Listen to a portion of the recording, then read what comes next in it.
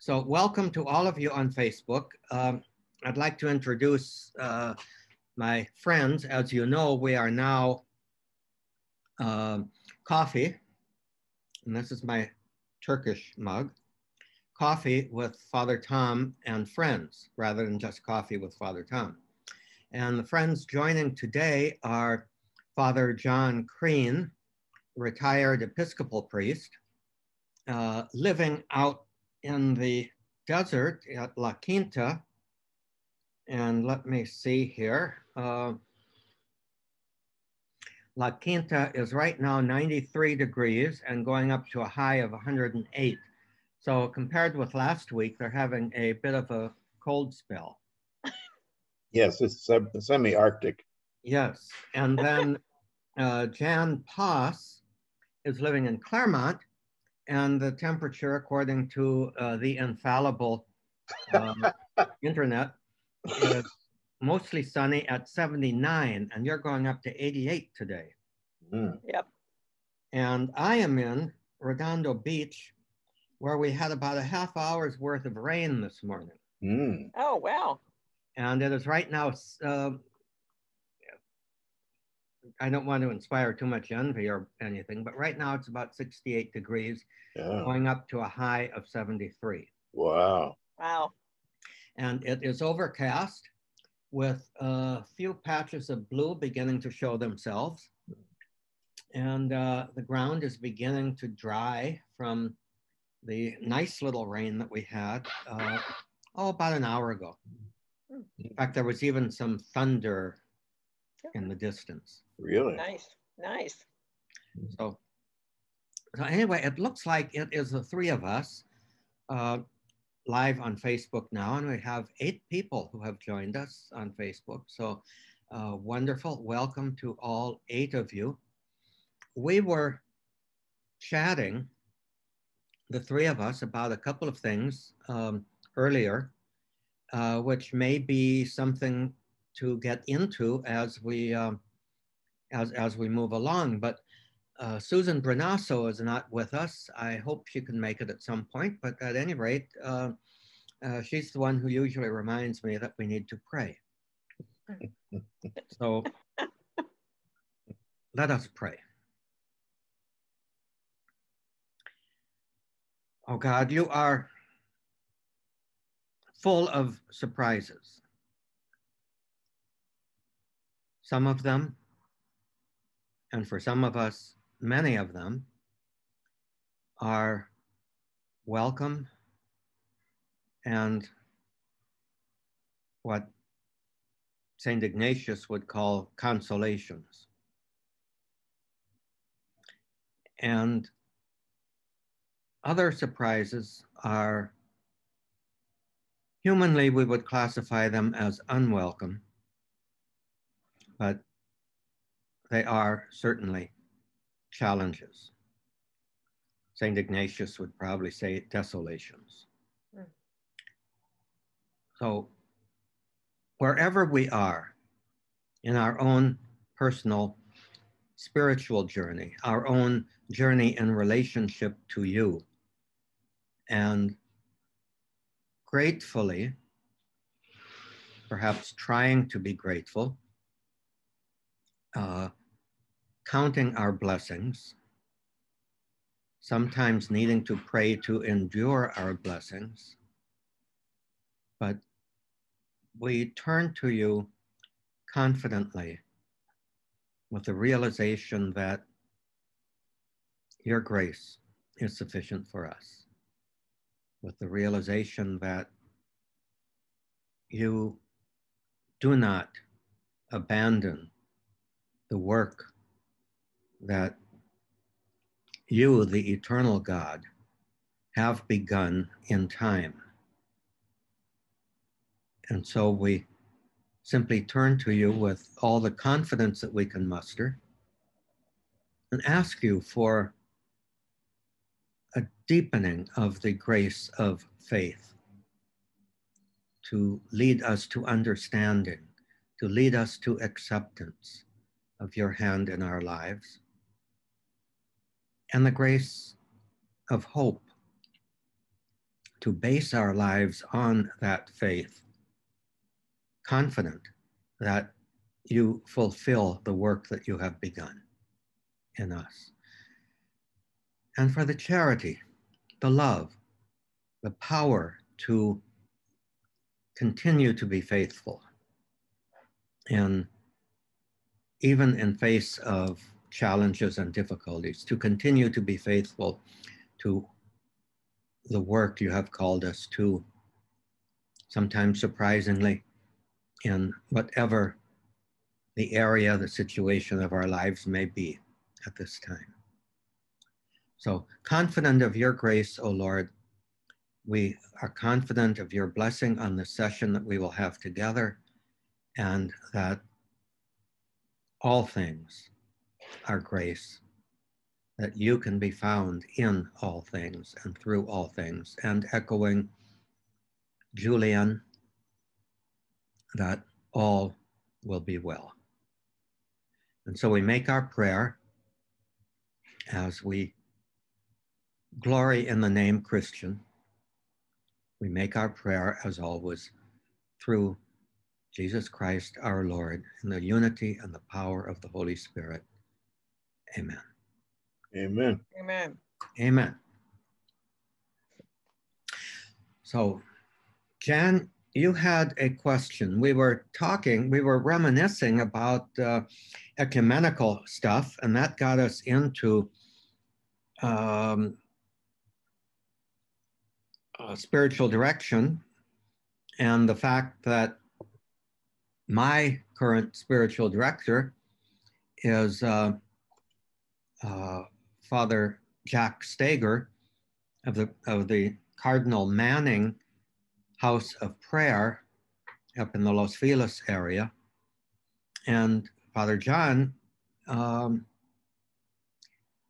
said that his spiritual director is the associate of Father Jack, Father Chris Cartwright, a Jesuit. Jack is a diocesan priest.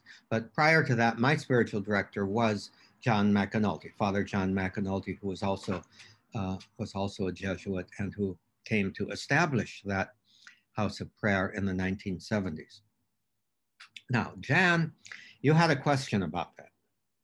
Well, I wanted to know a little bit of the history about it and what it is and why it was formed. And, you know, through all this, I know that you had talked about the building behind, which is or was part of the IHMs. And I think you know that I'm the coordinator for the ex-IHMs out here in Claremont for the Pat Reef lecture. So, you know, there are always these connections. So I'm just curious about that history since, you know, I'm not a priest, so I wouldn't know why or how that came about and why it's there. Okay, I can fill in a lot of the history. For one thing, I'm not too sure that there's any such thing as an ex-IHM. No, maybe not. Well said. In 1968, when the very, very large, very vibrant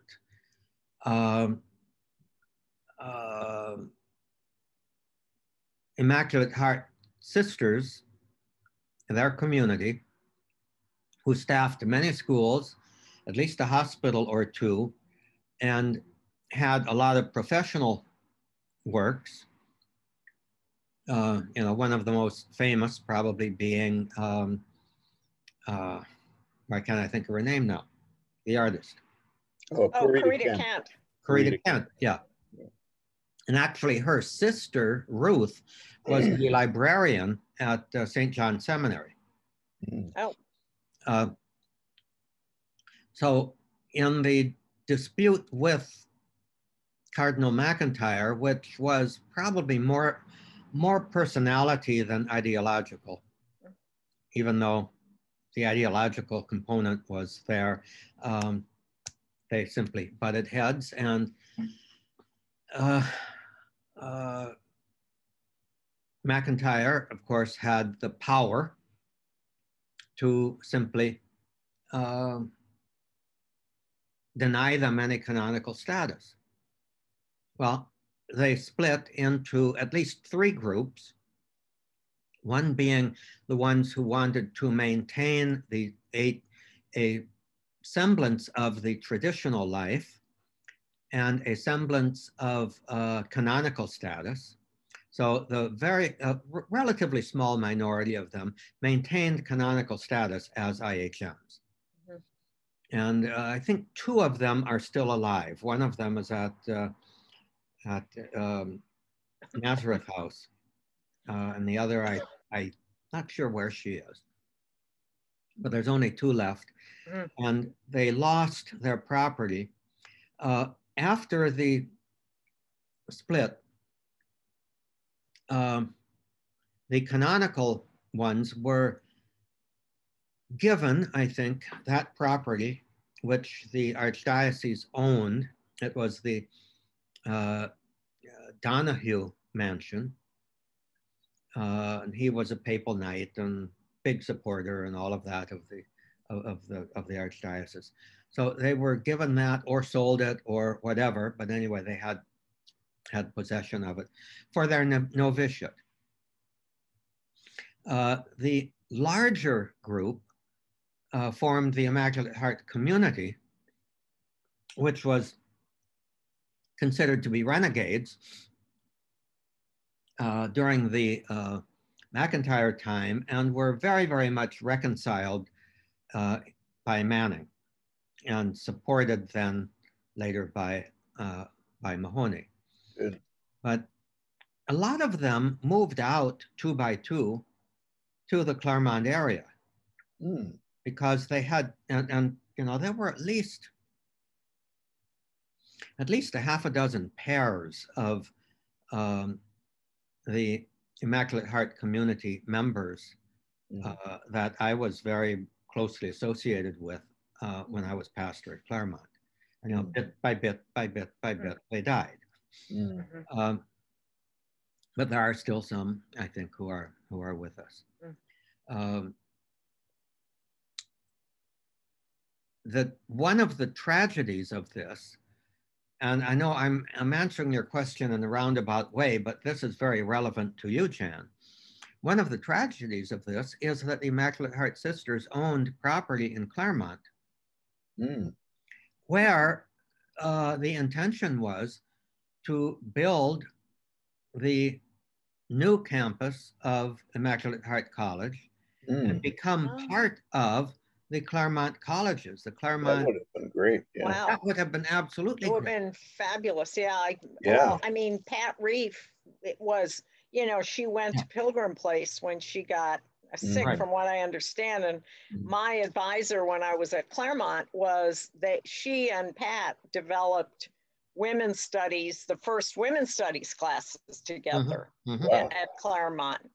So I'm sure that Karen was probably very much instrumental in, you know, that's part of the story I didn't know. Yeah, well, that was very much underway when the tragedy happened. Yeah. And the campus, the property that they had, and I don't know exactly how it got transferred or whatever, but it is now the Barnard Field Center across Foothill Boulevard from the main campuses next to the Claremont School of Theology. Whom does it belong? I presume it belongs to the college's consortium. It's not the garden, is it? No, it's not the gardens. It's fenced off. It's basically, I think, an experimental return. OptumRx. Okay, I'm not going to take that one. It's a computer call anyway. Barnard Center. Yeah, there's been talk of building stuff, but there's a lot of community activity and voices now who are saying, well, it's got to be preserved in a wild state in perpetuity. And I think they're doing a lot of research there in conjunction with the botanical gardens, research on restoring, getting rid of non-native species, right, and restoring native habitat. But it's interesting that the IHMs were so progressive and so with it, and so much in the spirit of Vatican II, truly living it out and in a realistic way. That was I could understand why that would be the most progressive step possible to connect educationally, academically with Claremont. Yeah. Oh yeah, I mean, that would have been an absolutely dynamic powerhouse. Yeah. Yeah. And it's just a tragedy, really, that and I don't know.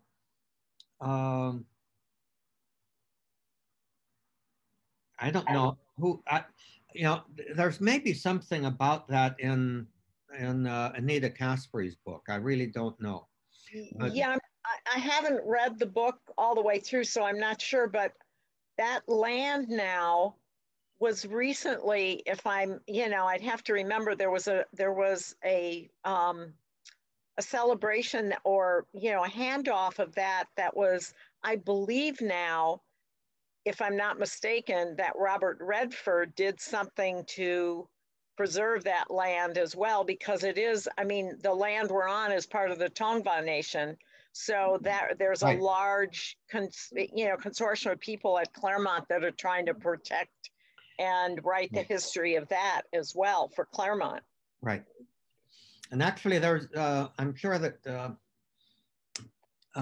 Nancy Mintie next week will talk a little bit about that too, because their Uncommon Good buildings are, how would I say, attracting interest for their earthy construction, as well as the recognition that they are on Tongva sacred land.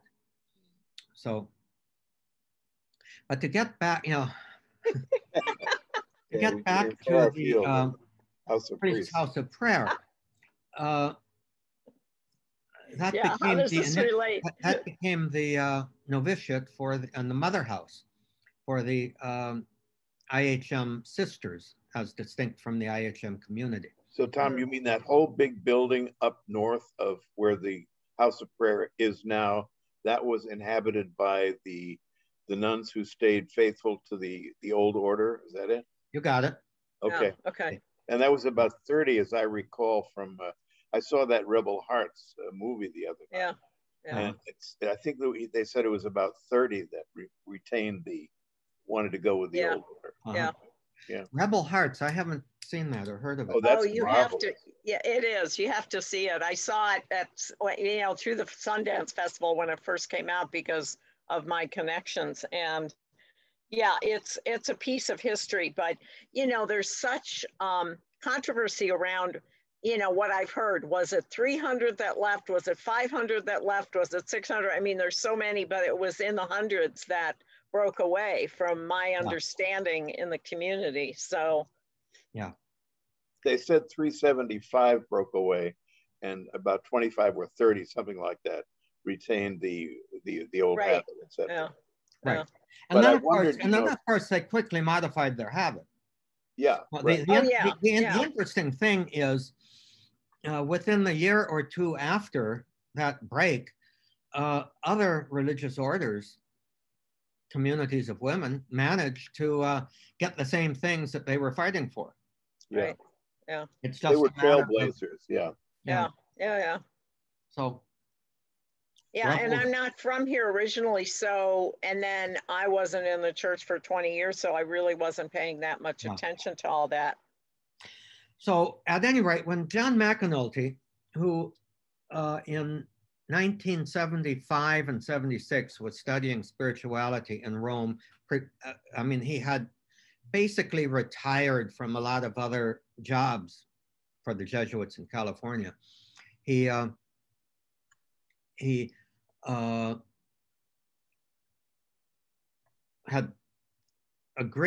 talked to Cardinal Manning about the idea of establishing a house dedicated simply to supporting priests in their spirituality and in their commitment to their priestly vocation.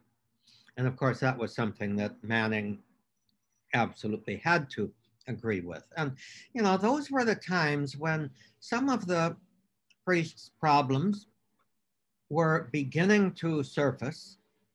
Vatican II had been blamed for a lot of the problems that simply Vatican II, I think, surfaced that were very, very much underground. Right.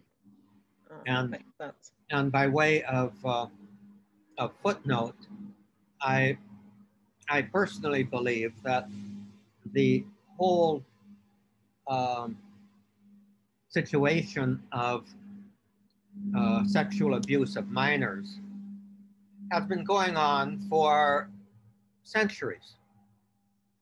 Yeah. Probably with every bit as much intensity as has been revealed in the last 20 years. But, you know, so much underground, so much hidden and all of that. And yeah, so much that was repressed, hidden, and all of that came to the surface after Vatican II. And then, of course, people blame Vatican II for having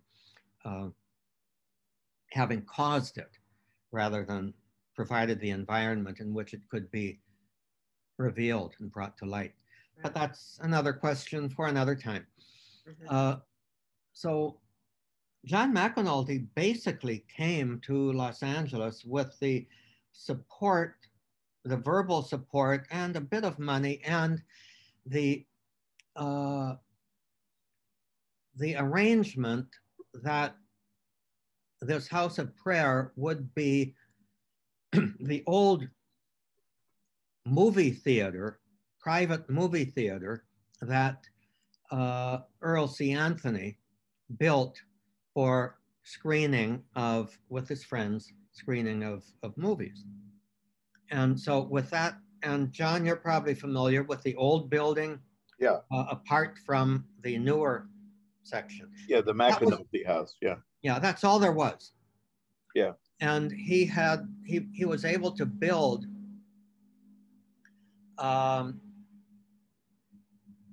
4, maybe 5 bedrooms into there, plus his own quarters upstairs, and a small chapel, and then the meeting room in the in the center. Yeah. And that was it. And he had to kind of manage his own relations with the sisters, who had their own interests. And of course, John had his own interests in, you know, the sisters basically wanted to keep their own identity as a novitiate, as the headquarters, the mother house, and eventually made it into a retreat house. And as part of the retreat center, they did build a new building with a dozen or so bedrooms, maybe more. Well, to make a longer story short, once Cardinal Mahoney came on, he said, you know, we've really got to develop this place. So that's when the newer section was built. That's when more of a staff was added, where a house for the director and associate director was purchased right next door. So, and you may be aware that the house on the east side of that property was the La Bianca house, where the famous half of the Tate LaBianca murders happened. Wow. Yeah. That took place there? Yeah. Oh, wow. My God. Right next door. Oh. Where is that, Tom? As you go up the hill, you know, you go through the gate there, and you turn up. Well, it's just a little further up the hill. Well, it's on the left. If you go up the hill, you have the massive former. Up the public street. Okay. Before you get to Okay. when you get to the gate, Right. you continue going up that street, and it's the first residential house. Oh, good Lord. Yeah. Wow. Wow. There's so much history. So the idea of it is now, you know, it's a retreat place where priests can come for their own personal private retreat. John Stager arranges for maybe 8, 10, 12 pre-COVID, 4-day long retreats, directed retreats, basically with somebody coming in as a retreat director. John will do a few of them. Chris does some, others. In fact, one of the most memorable retreats that I had up there was with Father Bill Stager, who was Jack's older brother. Jesuit, who was the one of the staff, one of the very noted staff of the Vatican Observatory. Oh, wow. And a very noted astrophysicist, along with being a scholar of the interface of science and religion. Wow. And it was a fabulous experience to be, to be with him in for 4 days on a retreat that he was directing. He since died, I don't know, 4 or 5 years ago, I think, of a very aggressive prostate cancer. So with what's happening with my need for radiation treatment, I've got my fingers crossed that it gets it while it is still indolent.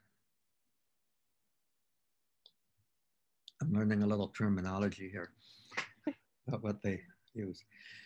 So in a nutshell, it's a place for priests to come for spiritual nourishment, spiritual refreshment.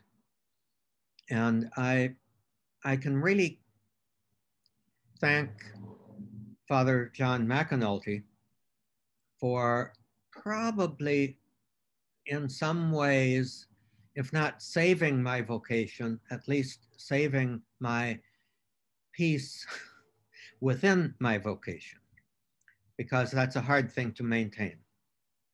And it's, and I think he helped a lot of priests through a lot of difficult times, as the Clem Connolly, who was the homilist at his funeral mass. One of the striking statements that he made was that the gift of John McAnulty was that he was able to reconcile us, priests, to our own goodness. Nice. Nicely put. Yeah. You know, Clem Connolly was on the on that film, the Rebel Hearts. He's spoken several times because he knew the history of that time keenly as well. And I have the Episcopal rector in South Pasadena, and he are great friends. And, so I have yet to meet him, but he's a real hero, I think. Yeah, he is. He's marvelous. So that's kind of the history of the Priest's House of Prayer. So prior to COVID, I would go up there once a month for my own spiritual direction, and every year, most every year, arrange for a retreat there. And now I've been getting spiritual direction by FaceTime. So it's an opportunity for diocesan priests to get away from the hubbub of the demands of parish life, particularly with a reduced clericus. They have to do so much more, oftentimes 2-point, 3-point parishes. Right. And the thing is to get away from all that. You certainly can't, at least my experience is, you can't have spiritual time, you know, at your own parish. I mean, here comes Susan. Hello, Susan.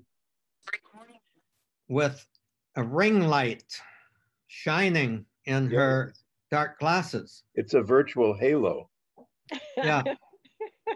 Yeah. Can you see your own image? I mean, the thing that is absolutely striking is the fact that the ring light is dominating the lenses of your glasses. Oh. I think that's a sign. That's some kind of a. Yeah. So anyway, Good morning. welcome, Susan. Thank you. Sorry for my tardiness. I needed to run an errand unexpectedly first thing this morning. Yeah, well, those things happen. Definitely. And you are coming on us just about the time we're probably trying to wrap it up a little bit. We have been talking, Susan, about the priest's house of prayer and something of the history of that. One of the things that I did point out that you may be interested in was that the Immaculate Heart Sisters, prior to their prior to the tragic breakup in 1968, had fairly firm plans to move the Immaculate Heart College campus to Claremont. Oh. Ask around a little bit about that. I will, definitely. Yeah. I'll ask Karen because I'm sure she knows. Yeah, and it's the campus that I understand they had the property is now what's the Barnard Field Center, adjacent to the School of Theology. Wow. On the north side of Foothill, yeah. Which is still vacant or dedicated property, shall we say, I guess. Exactly. Yeah. And we were going to begin to talk about some future plans and future episodes. And we have, of course, Nancy Mintie coming on next week. And we can all prepare ourselves.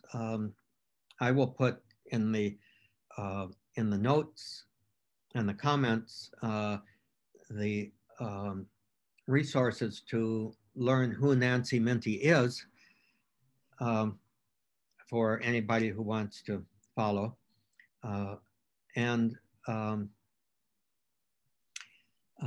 What, you know, I'm hoping that we can kind of get into her own spiritual journey and her own, you know, what it is that continues to support and sustain her in this very difficult ministry, really, of very creatively being present for the poor. And Father John was then suggesting possibly after that to have a session in which he would talk a little bit about the Episcopal Church and its relation to the Catholic Church, the Roman Church, and how he sees that. And so I think we've got a few possibly very interesting sessions coming up. And Father Tom, on the 27th would be the next Sunday after Nancy's done her thing. I mean, next Tuesday. I can't do it on the 27th. I have family here. But if you want to schedule me in for the following one, okay, that would be better. That would be in August sometime, I guess. Or, I mean, whatever. I'm bad on mathematics. Let me look at the calendar here. Okay. The 27th is, I've got family here. But then August 3rd would work.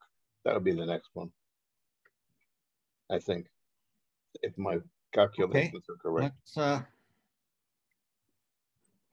I'll leave that up to you guys who figure out the schedule. Okay, well. Father John, you have family visiting over during a time that's very weather comfortable in your area? You have family going over during a very comfortable time in your area? It depends on how you define comfortable. Okay. I mean, out here, it's like, you know, it's a sort of a prelude to hell, you know, I mean, in terms of, you know, it's pre-hell, or it's preparation for purgatory, perhaps. But no, it's fine. Yeah, I mean, we steer around the, you know, we're in the desert here. Yeah, well, you know, actually, you're having a cold spell out there. It's 95 degrees right That's now. right. That's We're right. going up to 100 and only 108. That's quasi-Arctic. Yeah. My brother lives in Pahrump, Nevada, and it was 117 there the other day, and it was 130 in Death Valley. Yes, I know. I look at the Death Valley thing because I have a son who's an ardent bicyclist, and he cycled through Death Valley at some point. So I track that. He doesn't do it around this time of year, though. Wow, unbelievable. So with that, it is 9:37. And so shall we call it a day, a morning for our Facebook people? We still have 7 people with us. And of course, more will be watching as the day goes on. And God bless you all. And I'm so happy that you are here. And Susan has her hand up. Just a reminder for everyone to consider donating blood. The blood level is dangerously low right now. So if your loved one were to end up in the hospital, there would be a scramble to get a pint of blood. If you can, please consider donating blood, and please consider getting vaccinated if you haven't already gotten your vaccine. Just needed to do a quick little plug there. Thank you, Father Tom. Okay, and I definitely echo both of those, but particularly the blood donation. Also, I have been a almost lifetime, 5 times a year donor. Wow. And now I'm really not able to. About 5 years ago, I did have some kind of an anemia that they never did get a handle on as to what the cause of it is. But as of now, I've kind of figured that it's time to pass the torch. So anybody who is watching this and is of any interest, please carry on for me in the blood donation angle, and carry on with Susan. Are you still giving platelets? Not as often as I would like. That stretch of time, since I'm a double platelet donor, it is a 4 to 5 hour stretch of time. Basically, it's the whole day that gets wiped out when I donate. So I haven't scheduled it with New Hope or Red Cross in a while, but there is a blood drive this Friday, Presbyterian Church in Claremont on Mountain. So just again, a shout out to where the local blood drive is taking place on Friday. Mm-hmm. Okay, very good. Well, shall we finish with a prayer? Father John, would you like to lead us in a concluding prayer? Be happy to. The Lord be with you. And with your spirit. With your spirit. Heavenly Father, in you we live and move and have our being. We thank you for the technology which makes our meeting possible, and for the participation of all those, particularly Father Tom, who founded this, which makes it possible in a time of pandemic and continuing into hopefully a time of health and recovery, for us to come together to share our thoughts, to praise your name, and to remind one another that God loves us and that we are to love one another through Christ our Lord. Amen. Amen. Amen. So goodbye to all of you who are on Facebook. And next week we have as our guest Nancy Mintie, who will, she says, basically ask anything you want. So we are not a shy group, and I think it will be a fascinating visit. So God bless you all. Look forward to seeing you all next week. Bye-bye now. Bye-bye. Bye, everybody. Bye. Bless you.